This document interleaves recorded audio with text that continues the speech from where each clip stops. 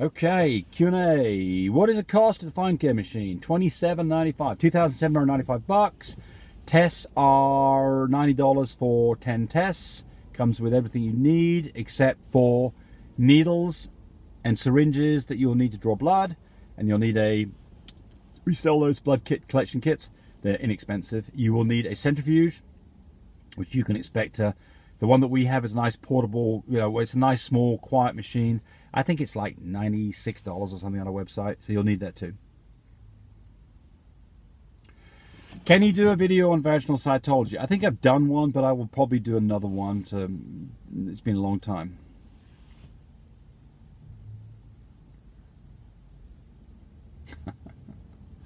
Susan Brocksmith. Oh, we love Susan Brocksmith.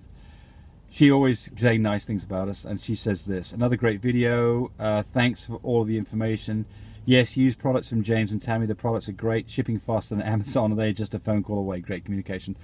Well, I don't know that we're faster than Amazon on shipping, but we certainly have options where we can ship things overnight if you need it, because sometimes people get in trouble and need something right away, and we will always do whatever we can to get things to you in a rush when it's needed. But you do need to pay for overnight shipping for those situations. And our cutoff time typically to get anything out is 3 o'clock. It's probably too late. So sometimes we've got to build this stuff even to send it out, because a lot of this stuff we manufacture ourselves. But we certainly, I think that one of the things that we really do provide is great communication. I think that we provide, I don't think we could provide better support than what we do. And if we can, we're going to work on it, because that's what we're all about. We really are about helping people out and giving support. Most of the times you buy a product and you have a problem with it, you call up and you've got to press 100 buttons to get to somebody who doesn't even know anything about the product. And that's not going to be us. You're going to get me, you're going to get Tammy, you're going to get Cody. If we don't answer the phone, we'll call you back. If you send us a text message, we'll respond to it, typically within a few minutes to half an hour. But give us a little bit of time. If this is an emergency, it's an emergency, and let us know that, and we will get on it. Alberto Alvarez says, hello, good afternoon. My dog is on the 58th day of pregnancy, and her reverse progesterone was 12.5 nanograms. Do you think she will be ready by Monday or before? I have got lots and lots of videos on this. And in fact, you're looking at predicting puppy birth or C-section using progesterone. I'm not sure if that's one of my videos or not. But here is the ins and the outs of this. Progesterone levels do not predict how long you've got till whelp. Progesterone levels do one thing and one thing only: tell you that it's safe to take puppies. A progesterone level of 3 or less, if we're talking about nanograms per milliliter in the USA, or 9 or 10 in England or UK, where we're talking about nanograms per nanomole, safe to take puppies. If you ask me what a 12 means in terms of when will that puppy be ready, I and nobody else can give you an answer that's meaningful. And if they do, then they don't know what they're talking about. I'll give you an example. Just here a few weeks back, I had a girl that was ready for a C-section. She's really close. Her temperature was starting to drop. It was close to 99. And so we did a reverse progesterone test that evening, and she was at a 16. The next morning, her temperature dropped down below 99, did another progesterone test, it was 1.6.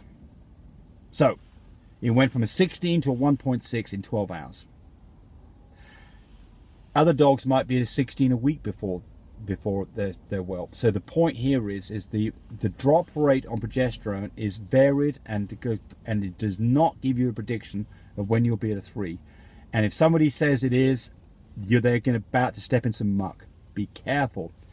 I have so many people, including vets, and I would say 10% of them, who make bad advice on when to whelp and take puppies early with results that are not good, with the loss of some or all of the puppies.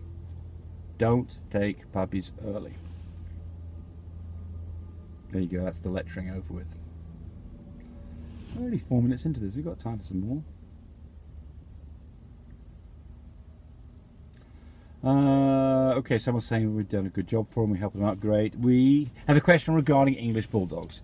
His hind legs are dragging behind him. As seen with most of the swim puppies, his legs are pointed straight out forward. He won't bend knees when trying to walk, and he drags his bottom when trying to move. It looks like his hind legs are skis. He is about 3 weeks old is a medium build. Will doing taping his legs help with this issue?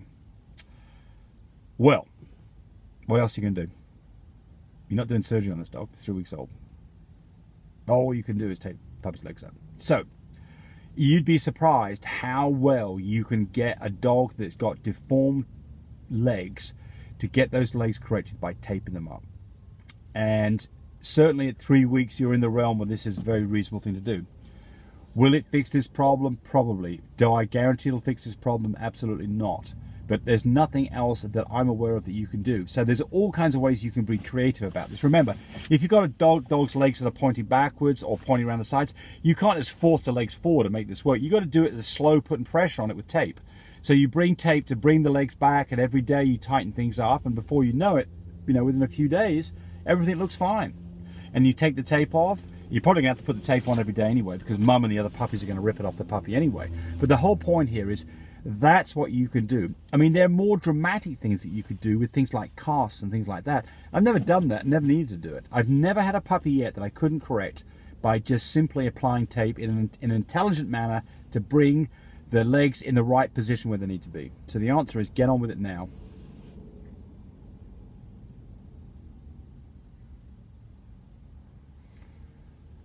Someone says, wrong, James. The brindle shows up because it's dominant, but fawn is dominant over tri, so that's why it's a full brindle and not a trindle.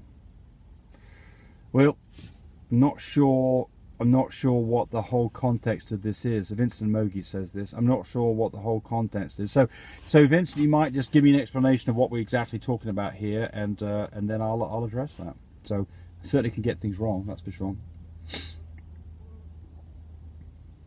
Hey guys, what's your thoughts about pink husky Frenchies? By the way, lovely videos. Well, I think they're all the different things. Pink and huskies are a bit different, really. Well,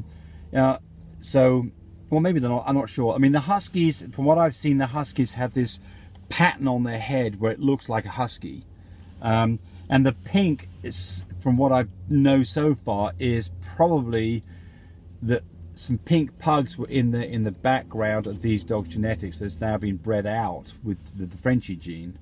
But I mean, they're expensive dogs, and how this is all going to... The pink pugs didn't work out very well, by the way. I think the pink pugs was not a big hit.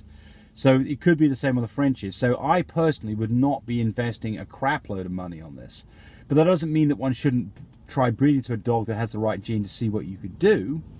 But exactly where this is going to end up, I just don't know, because I don't have one.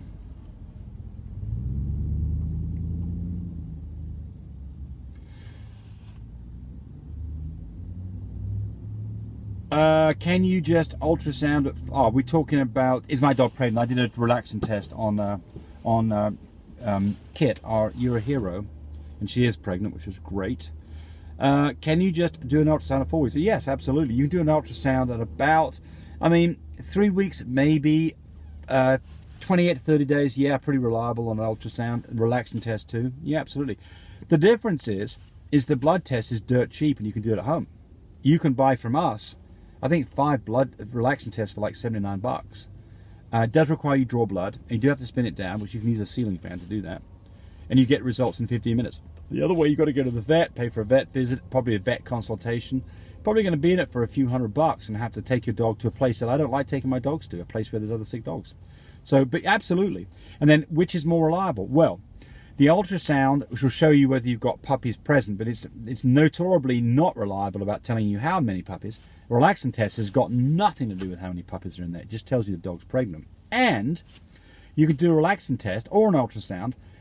You see that the dog's pregnant and you don't have any puppies because you reabsorbed them. So none of this is a guarantee. One more here.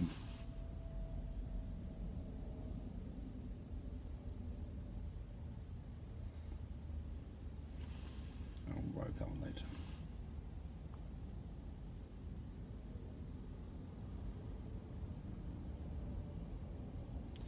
My dog just had a litter of 3 Old English Bulldogs. The little runt causes Mama to get very irritated. When she tries to stimulate her, she struggles doing it because the runt is so small. So I try either to hold her in front of her so she can do it, or I do it myself with a cotton swab. It's only been 3 days. Let's say I haven't slept much. Yeah, yeah. Well, yeah. So you didn't. you're just telling us what's going on. And so certainly, you know, this is the thing with raising, especially French Bulldogs. I mean, it can be the first...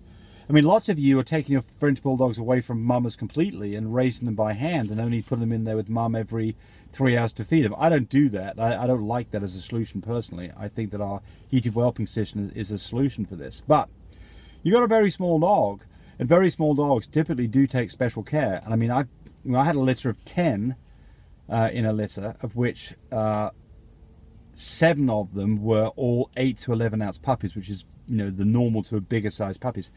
3 of them were 5 ounces. One of them actually was less than 5 ounces. Guess what? They were in one of our incubators for the first 5 days, so they could catch up and get to 8 ounces before they went back into general circulation.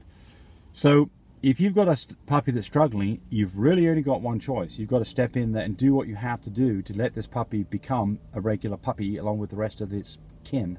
If you don't do that, the puppy doesn't make it. For some of you, that's acceptable. For me, I don't like puppies dying. I'll do whatever I can. If it means I've got to get up, you know, 3 or 4 times in the night to do it, then I do.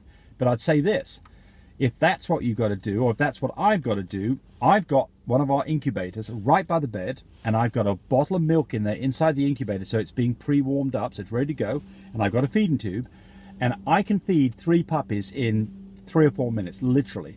That's enough time that I'm just still a little bit groggy and I can go back to sleep and go get some rest before I get up again another 3 hours. So, got to do what you got to do. You know, you got 2 choices.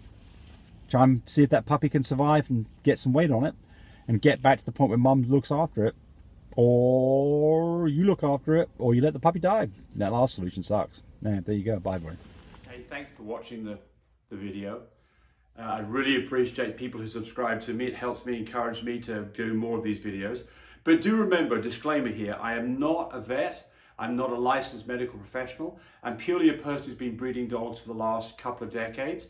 Any information that you got from this video, use at your own risk. There's nothing implied here, and certainly this should not be used as a substitute for advice from your veterinarian or your medical professional.